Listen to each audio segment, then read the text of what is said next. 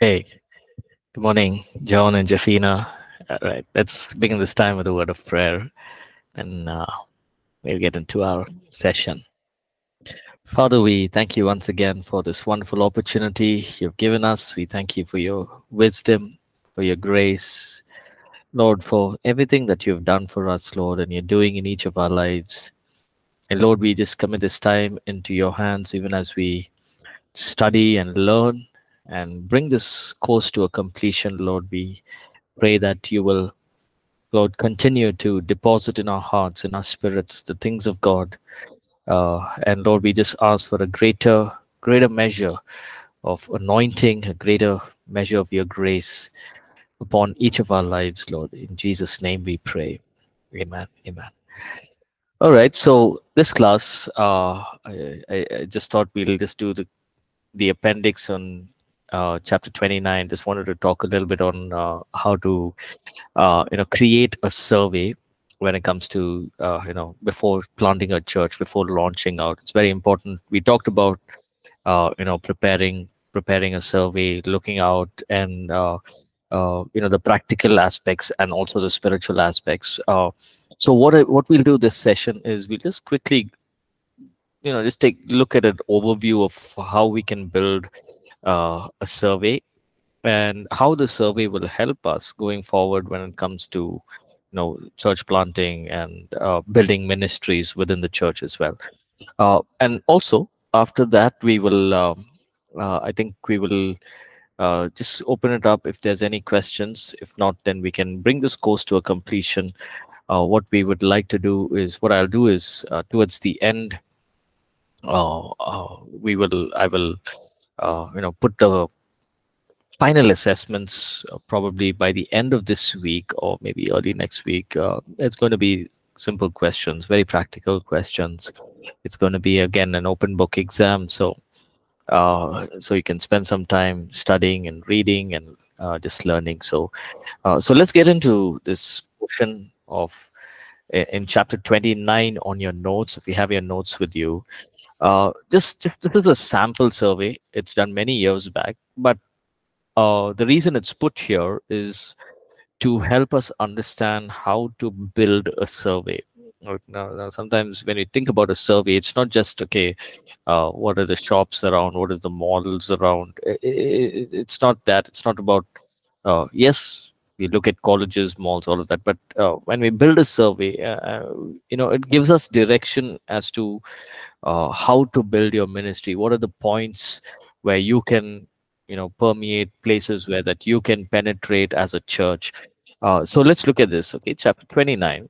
Now this is for Bangalore. I know many of us are not in Bangalore, and maybe you are in different towns and different cities, but you can use this as a framework to build your survey, right? Okay, first one, background information. What is the city all about? What is it recognized for? So here in the notes you see Bangalore's home to well recognized educational institutions, research institutions, and it's the nation's leading IT exporter. So first thing, in your background you have at least three. So for example, you're in a tier 2 city, right? Maybe another city in a different nation. So you look at maybe 2 or 3 areas where that city is recognized for, what that city is recognized for, right? So for example, if you go up to other states in India, if you go up Varanasi, Uttar Pradesh, right? You know, okay, that's a place where these are the challenges. But what is it well known for? It's known for, it's a pilgrim center for the Hindus, and so you've got a lot of religious things that are happening there. You also know that Varanasi is, when you talk about Uttar Pradesh, it's a belt that is seeing very fast growth in terms of commercial work that's happening.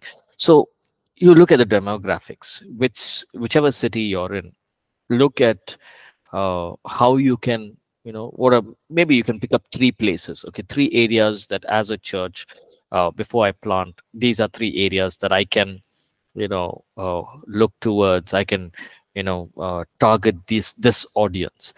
Now, it's not necessary that you have to have this and only then plant the church. No. So remember, revelation is can come while we are working, while we are doing things, right? And we grow from strength to strength, grace upon grace, precept upon precept, line upon line. So even as you plant a church, you during the course of the planting, you can build on this survey that you have already made, right?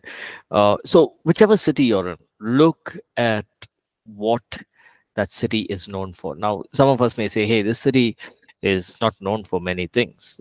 Maybe it's a small city. uh, that's all right. Right, you can just look. I'm sure that even if it's a small city, you have educational institutions, you will have working professionals.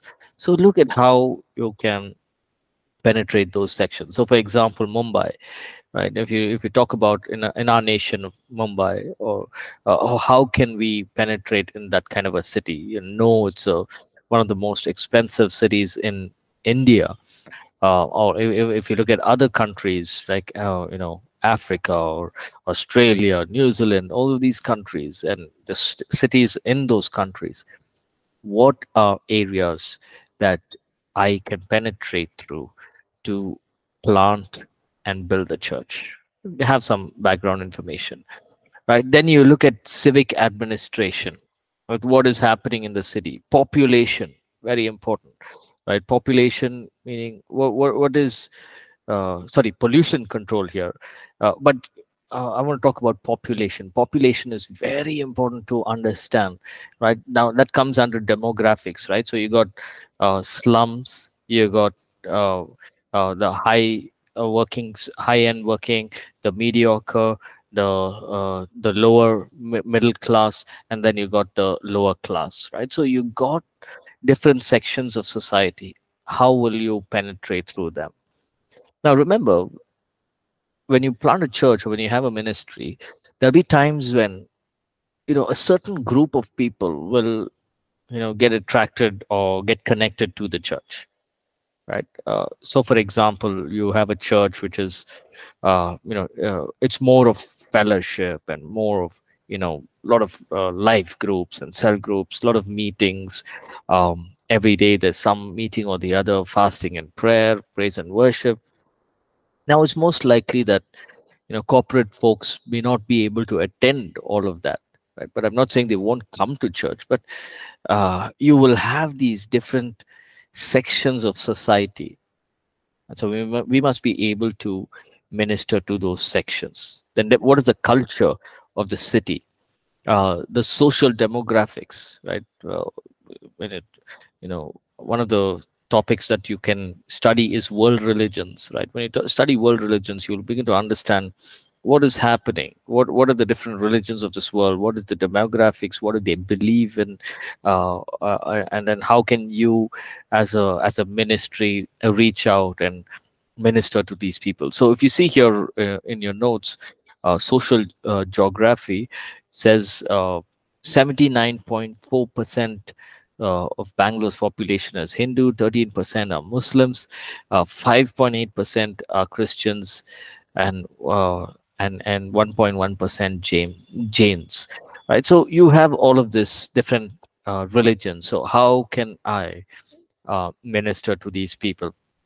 Now remember that even as you're making the survey, you may feel, man, how can I? The percentage is so big. I'm just not even started. How can I reach out? Uh, Now, I was just sharing about the blueprint, right? When we have a blueprint, it's good. We know what we're working towards, right? So if you're building a house and the architect gives us a blueprint, so you know exactly what the house is going to look like because you have the blueprint. And when you have a blueprint of the city, the church, and how you want to build your church, you're working towards it. Okay, this is what I want to see in my church, right? Then you look at the quality of life, socioeconomic issues, right? Look at Bangalore, and other cities, and those who are from other countries. You look at look at, read about it, read about what's happening. What is the quality of life? What is the cost of living? Is it a cosmopolitan city? Are there expats, meaning are there people coming from different parts of the city, different parts of the country coming in, right? I know John is in Bangalore, but one of the things that I realized was uh, that city had people coming in from Korea, because it is an educational hub. People were coming in from Korea, from Africa. There were some of them who came in from China. There was, I think the other country was Malaysia, right? Dubai, from East. So you had people coming from all over the world to study in this small city, right? So we must understand, okay, this is where people are coming from.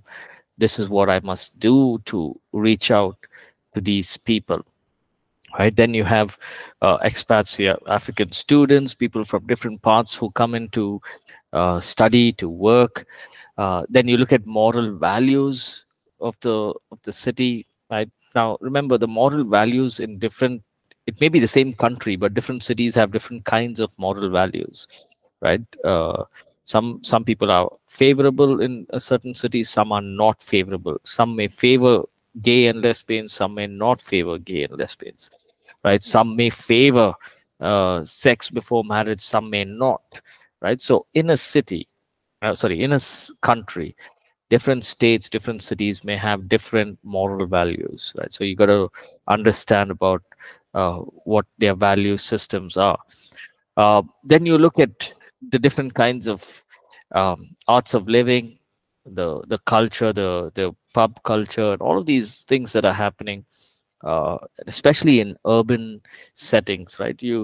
So addictions. What are the problems that children are going through, women are going through, young men, teens, youth, and so when you put all of this together, it will really help you to understand. Okay, it also gives you a sense of humility. It gives you a sense of, wow, there's so much to achieve. There's so many doors that are there. There's so much of opportunity.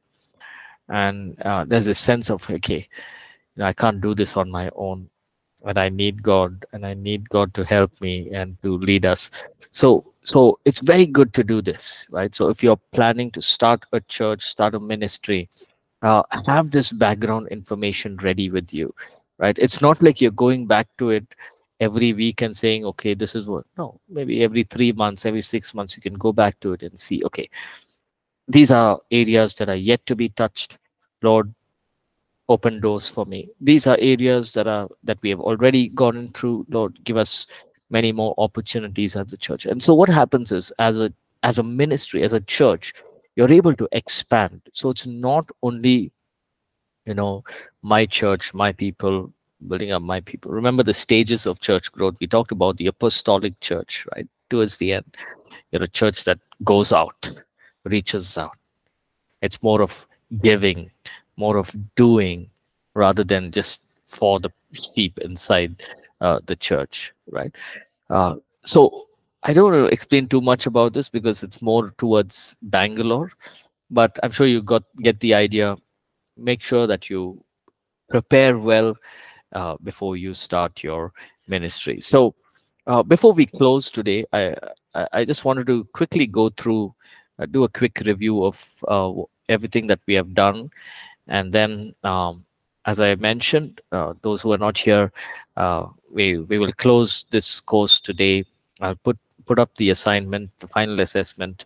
It'll be 100-mark assessment, open book exam. I'll put the due date as well, so you can write it on a Word doc, just upload it, and make sure you do that before the due date. Right. So let's just quickly review, right, and then we'll close in prayer.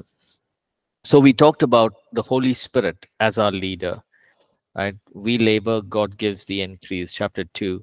Chapter 3, we talked about the definition and objectives of church planting, right? The church, why are we planting the church? It is to build a community of believers. Church is not so that everyone call us pastor or just so that we get recognition or fame. It is about discipling, about building God's kingdom, advancing God's kingdom to different territories, and it's a spiritual battle, right? Chapter 4, we talked about God's heart for the city. Jesus wept over Jerusalem, and you and I must develop a heart for the city. We must desire to see the city saved. We must desire to see to see people saved, communities saved.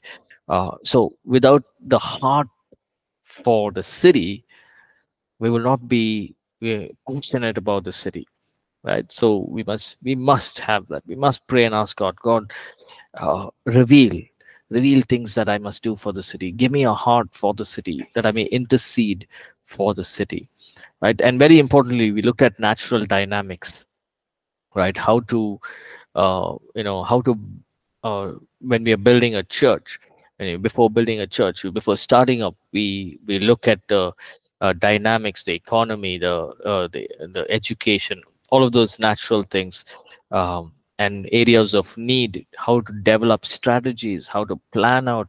All of those are the natural. And then you got the spiritual aspects. Chapter 6, we talked about how Satan attempts to kill, steal, and destroy. He wants to destroy the work. And so, as a pioneer, as a ministry leader, as a pastor, you and I must be able to be strong, be anointed of God. We must ask God. God should be the source of our strength. Remember that the battle is a spiritual battle, right? Chapter 8, we talked about how to get started. You get a core team, have a core team. You prepare from a distance, meaning you may be elsewhere, you may be doing a lot of research online, and then there'll come a time you go on site. You prepare financially. Don't make the mistake of just saying I want to start and then say, I need funds for buying a music system, for chairs. Prepare financially. Make sure you have everything to start off with, right? Now the mistake people make is that say, hey, God told me this, right? God told me to start, so I'm quitting everything I'm doing and I'm going to start. Now God may tell us to do things, but God is also given us wisdom, right? So we need to plan it out. Okay, God is telling me to do this. Okay, so I'm going to give 1 year, 2 years. I'm going to prepare myself financially, prepare for the things that are needed for my family, for the church, and then I'm going to step out. Planning for personal needs, planning for legal and administrative matters, like we talked about this, right? How many churches uh, don't even have a trust, are not even registered with the government. And I shared a few examples of how there was persecution to churches, and they could not even go to the police station and file a complaint because they were not a registered trust. And so it just became it just became so complicated. It's a very simple thing. Nowadays we got lawyers, they do everything. So remember to get the legal, administrative, and regulatory matters done effectively and properly, right? Then we looked at chapter 9, which is the survey phase. You survey, you'll have to step out, you'll have to go, you'll have to probably walk around, see what's happening, right? You can, of course, you can do it online as well, but the survey is more of going out, looking at places, right? uh, and then the preparation phase, right? Pre-launch meetings. Normally you can have at least 3 to 6 months of praise and worship, prayer, just coming together. And then after that, you slowly get people to come, and along with the core team, you launch, identify a place, get the place confirmed, and then you get into the launch phase. Or you can also do a house church model for maybe a year or so, and then move into the launch phase. In the launch phase, the first service, very important, right? You share the vision, share what God has put in your heart. Don't be afraid to share what God has put in your heart, right? You may have only 5 people, and imagine you're telling those 5 people, hey, one day we will be 5,000. Now, don't be ashamed of it, right? It is a vision which doesn't cost you anything to have a good vision, right? It's good to have big visions. It's good to have big dreams. So share everything. Share what is your plan, your vision, your focus for the next 5 years, 10 years. Uh, put it out, right? When you put it out, you share the vision. There will be people who will catch that vision, right? And then as you journey along, when you start off, plan for good follow up, right? Again, I shared with you the different follow up methods we have, right? When we talk about first time visitors, we have follow up one, first follow up one, follow up two, and then we connect them to a life group. Welcome call, follow up one, follow up two, and then we connect to a volunteer team or a life group. So have things set in place. So a reason why, imagine you had your first service, you had to, maybe 2 months have gone in, you've got some new people and you're wondering, hey, what do I do with these new people? How do I connect with them? What do I say? So you must be well prepared before that, right? Different strategies for urban evangelism. We need to develop different strategies for different age groups. Children's church, uh, you got the teens, the Gen Z, right? We must be able to, we can't say, hey, Gen Z is not in the Bible, so I can't connect with them. No, you got to be able to connect with them, right?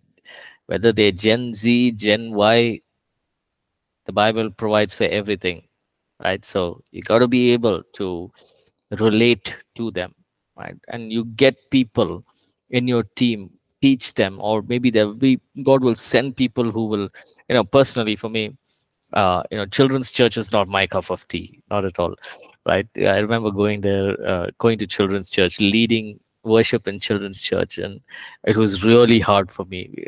I just knew it was not something for me.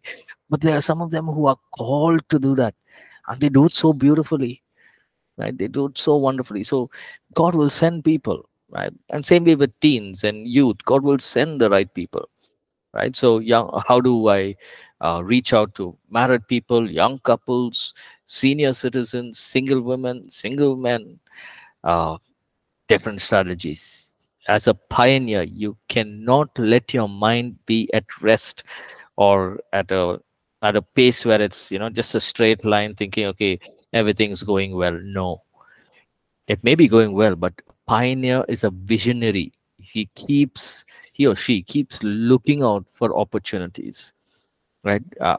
So this should be intentional. It should be done in a way that is that I should be able to build a ministry, right?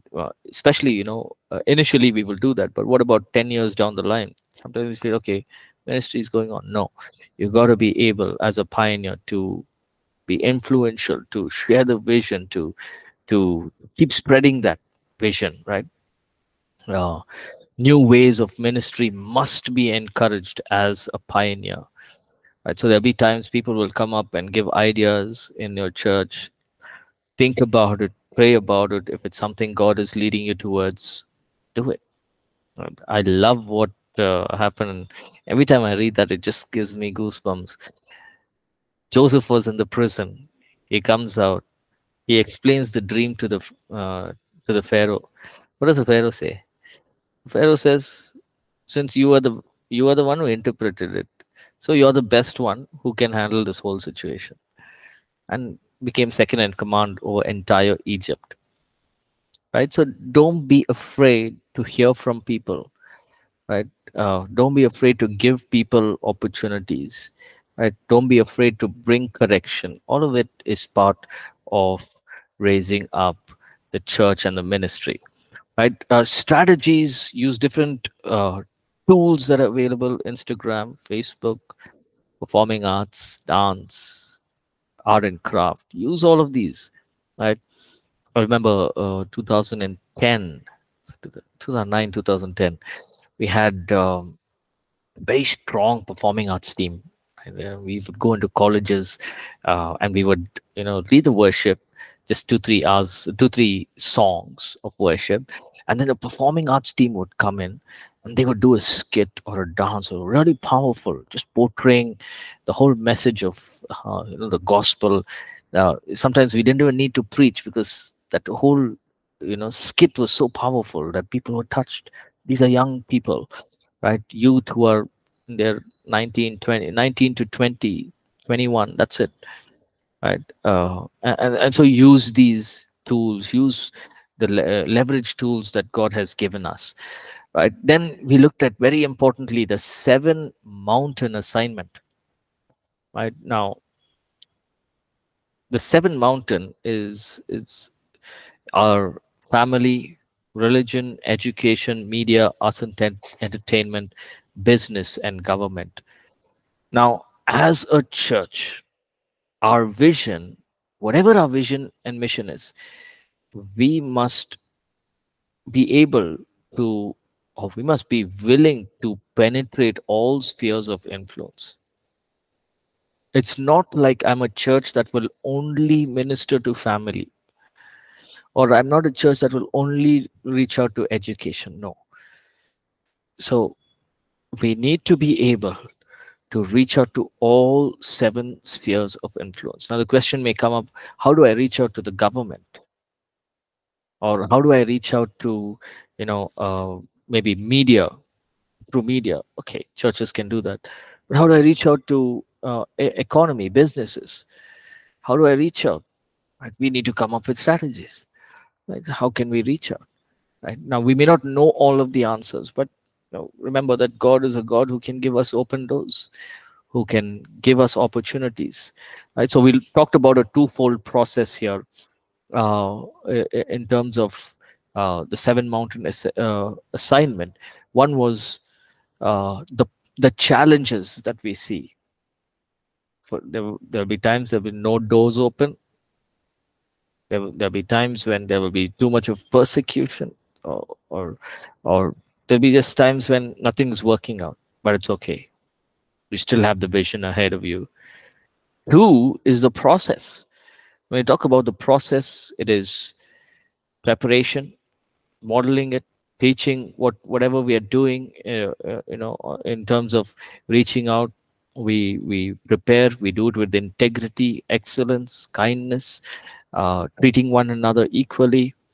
And then the 3rd way is through preparation. You prepare your heart, you guard your motives, you have spiritual preparation, and you have natural preparation. Spiritual is basically tapping into the things of God, the anointing of the Holy Spirit.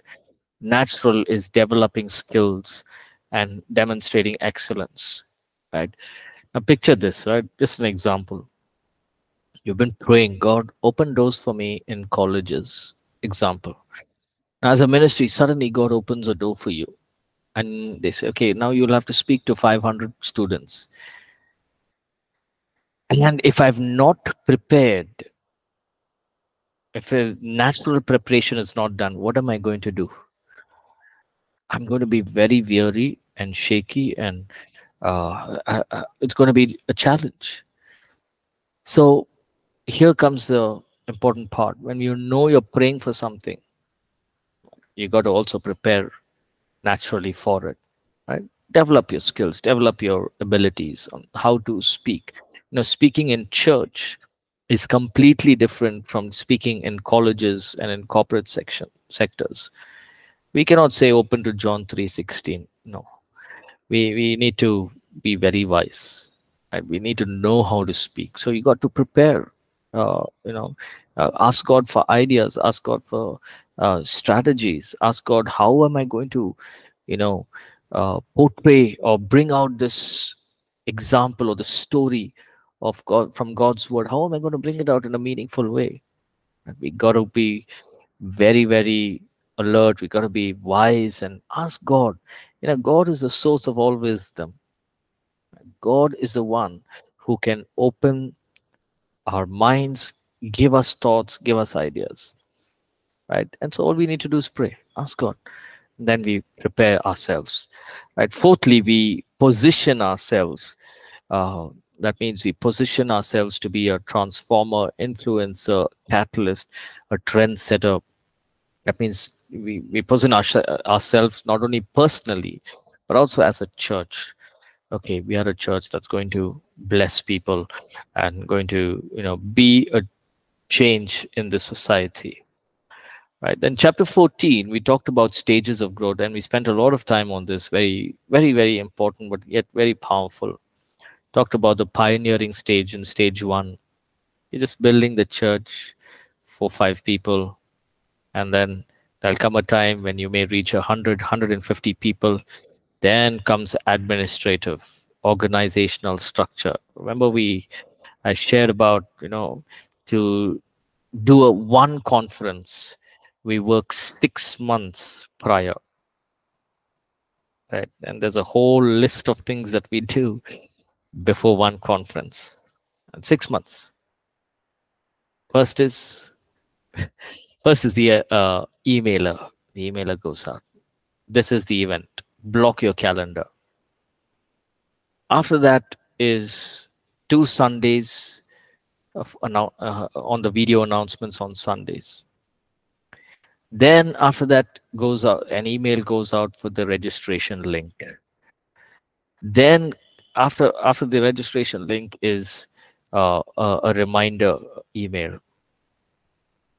Then finally in the 6th month, is final reminder or an encouragement to register. And so by the time all of this is happening, in the background is the administrative work. Okay, so the conference, maybe 1 week before the conference, we have a number. Okay, 150 people have registered. So the administrative team does the other work. You got, the speakers who are coming, making sure they have a stay at a place. Then, the food, the venue, everything is done. Getting the organization into a structure. Now, why is this important? What you do in the beginning of your pioneering stage will last almost till the end. Of course, you can tweak, you can make changes, but you're setting the stage in your administrative time, right? So there will come a time when, as a church, you may need to hire people, right? Because administration involves many things, right? And so you may have to do that, but do it. It's needed. Then is a pastoral team stage, team ministry, or senior pastor say. That means it's no more one person handling the church. You have a pastoral team. If you have different locations, associate pastors are there. Under the associate pastors, you have team leaders or team ministry leaders, right? Then you go to the next stage, which is the equipping and the building stage. So the leaders raise up other leaders, and we're building up more and more leaders within the church. So it's no more people just sitting in church, receiving and going back. Now, we want to come to this mindset of everyone must be raised up to become leaders.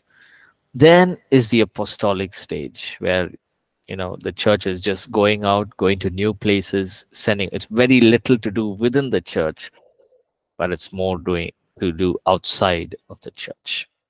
Right? Now we must understand which stage we are in and work accordingly. Right. So, for example, if we are at 50 people, right? Just an example, and we have an administrator, we have 2-3 people in administration. It's not required. Now imagine you have 500 people and you have one person handling the whole thing. It's going to be very difficult. Right? So you got to ensure that at the right time, right things are done. And see, in ministry, it's okay to make mistakes. Right? And it just helps us to become better. It helps us to grow. Remember, God is bigger than our mistakes. Right? We will make mistakes. Right? And then you go back, you make changes, and just continue to what God is teaching us to do. Then finally, we just become a self-sustaining church. Things just keep moving, discipleship, equipping, missions, just the wheels keep going in motion. But here's the time when we should be very careful that we don't do things which is redundant, meaning shouldn't be like, okay, I'm just doing it because it's being done. No, we need to be make sure that there's fruit out of everything that we do.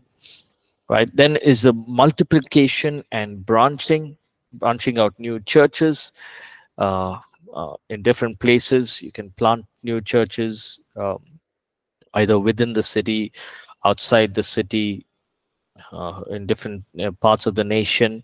Again, those churches can either be independent, or they can be campus churches, or they can also work under the home church, like follow the same pattern of the home church. Uh, but it's important to also look at planting other churches, right? So we looked at spiritual battle, right? The enemy tries to stop the church. So you and I are in for a spiritual warfare, right? That means ministry is not a bed of roses, right? It's going to be hard work. It is going to be challenging. The enemy will come. He It's a battleground. He will come. He will try to bring confusion. He will try to bring fear, intimidation. But as believers, remember, we are already victorious. We are already standing strong. God is with us. His promises, He will build our church. The gates of hell shall not prevail. So you exercise spiritual authority. Go back to God. Whenever we fall down, whenever we fail, can always run back to God and say, God, I know you're with me. Right? Never lose hope. Never feel that as a leader you're alone. And now, I know that in leadership sometimes we don't have people to talk to. We always are on the receiving end. We keep hearing people's problems and praying for them. Sometimes you're up in the leadership, and life can get lonely, right? And it's true. Jesus himself, he had those 12. Out of those 12, three of them were his inner circle, and only one was there during when he was dying on the cross.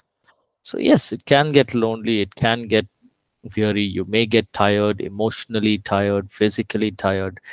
But here's the thing: we have God's word with us, God's presence with us. We stand back. We don't let the enemy bring us down, right? Challenges will come, but the ministry will keep going forward. So look at it that way. Identify strongholds, pull down strongholds, not only for other people or people in the church, but also in our own lives. Right? Identify things in our life as leaders that we must change, we must grow in, uh, and then proclaim the uncompromised gospel, right? Uh, and equip people. Look at chapter 22. We talked about recognizing your call to be a pioneer. It is a person who's a pioneer is a visionary. There's a stirring in his heart that God has put it, the ability to work independently, an initiator. And if you feel that you are all of that, could be that you are a pioneer. Right now, another aspect, another point I'd like to bring out is you may be working in the corporate sector, or you may be working under a ministry, right? It's all right. It's all right, right? But there'll come a time if God wants you to launch, you can launch, right? He will bring you out. He knows what's best for you, right? And he's able to. But then again, we need to be very sensitive to the leading of the Holy Spirit, right? And so never feel that, okay, this is what I am, right? This is what I'm going to do for the rest of my life. Remember that God can open doors which we've not even thought of, right? So recognize your call. If it's pioneering, wonderful. If it's working under a pioneer as a ministry leader, associate pastor, wonderful. Take it up, right? Even that is a leadership, right? And some of the wrong reasons is strife, competition, working as if it's a job, all of these things, right? Just make sure that you're in ministry for the right reasons, right? And so even as you make the journey, we talked about this last class, making the journey, chapter 24,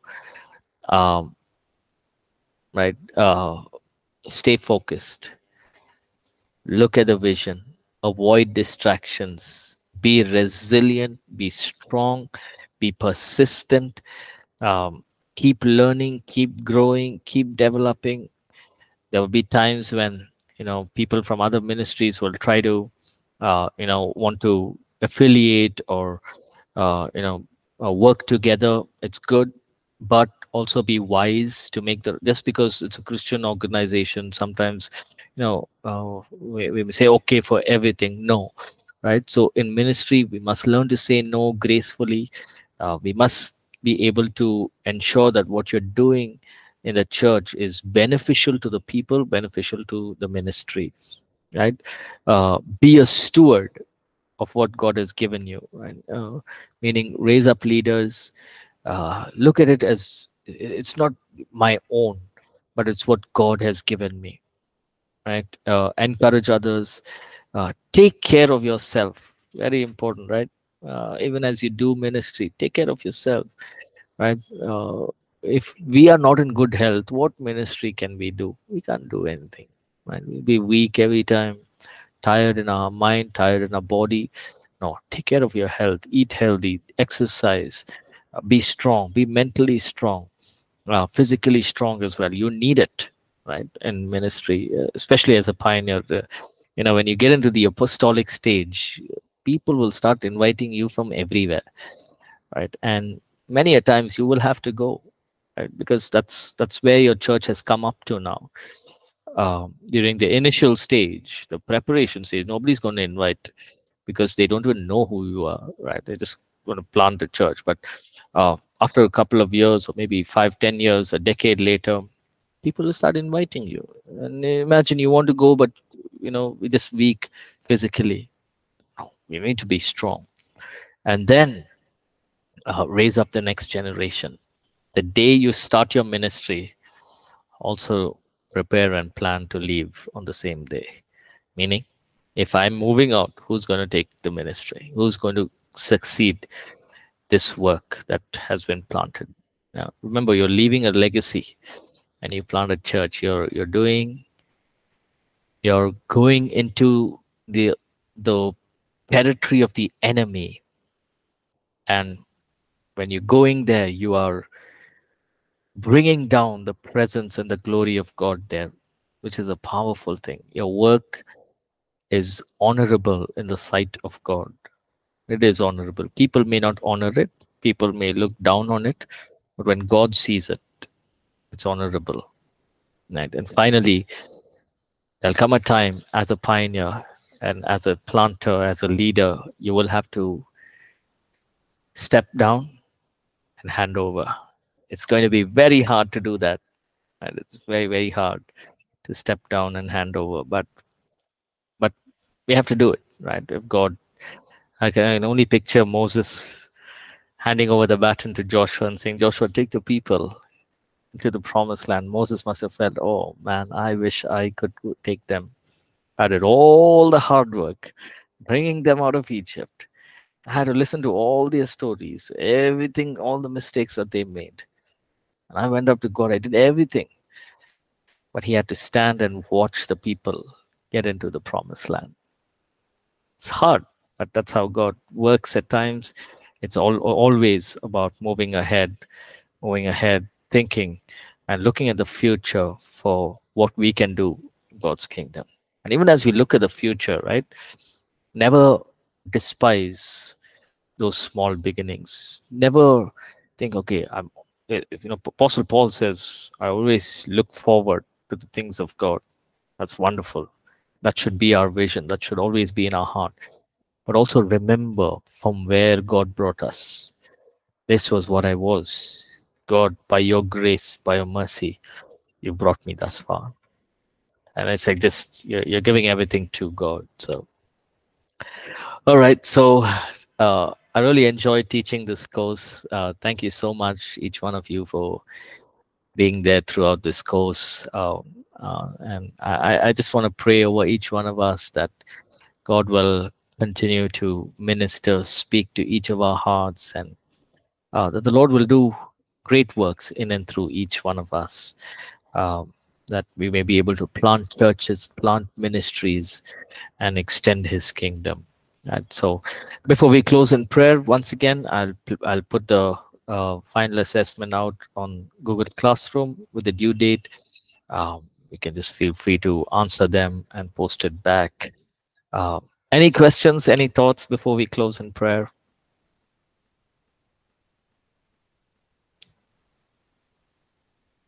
Any thoughts, any questions? Okay. Right, Jafina, thank you. Okay. All right, let's close in prayer, right? Let's pray. Father, we want to thank you so much for this entire course. Lord, we've learned about urban church planting. We've learned about how you desire, what you desire for us, Lord, desire for your city, for the nation and the nations. Lord, we pray that you will speak to each of our hearts, Lord. Maybe there's some of us here who have a bigger vision, have a bigger purpose, but there are many things that are hindering us. It could be money, it could be our time, it could be commitments, it could be anything, Lord. But I pray, God, that you will, in your own divine supernatural way, open doors, God. And Lord, you will enable each one of us to fulfill your plans, your purposes. Lord, that you will put in us that spirit of leadership, that we will walk in the anointing of the Holy Spirit, that we will walk, Lord, not by our own strength, but Lord, you will empower us, you will strengthen us. Thank you, Lord, for your word that says, greater is he who is in us than he that is in the world. And even as we continue to do what you have called us to do, even as we make the journey, God, I pray, God, that you will, Lord, just continue to speak in and through us. May your vision, your purposes be revealed in greater clarity to each of our hearts, Lord. And even as we pursue those visions, pursue the plans and purposes that you have for us, that, Lord, we will trust in you. Lord, you're not a God who despises us, but Lord, you're a God who loves us. I pray, God, that even those who may feel that have wasted time, Lord, I pray that you will redeem time, Lord, restore time. That's what you do, Lord. I pray, God, that there will be a new zeal and a new fire, a new passion in each of our hearts. Thank you, Lord, for teaching us. Thank you for empowering us. Thank you, Lord. I pray that you will, Lord, continue to minister to each one of us and the students. I pray a blessing over each student. Whatever plans and purposes that you have, Lord, I pray you'll bring clarity and bring vision and hope and strength into their hearts and spirit. We thank you, Father. We give you all the praise. We give you all the glory and honor. In Jesus' name we pray. Amen. Amen. Amen. All right. Thank you so much, everyone. It's such a joy, such a pleasure teaching you throughout this entire semester. Have a great break, and I'll see you next semester. God bless you all. God bless.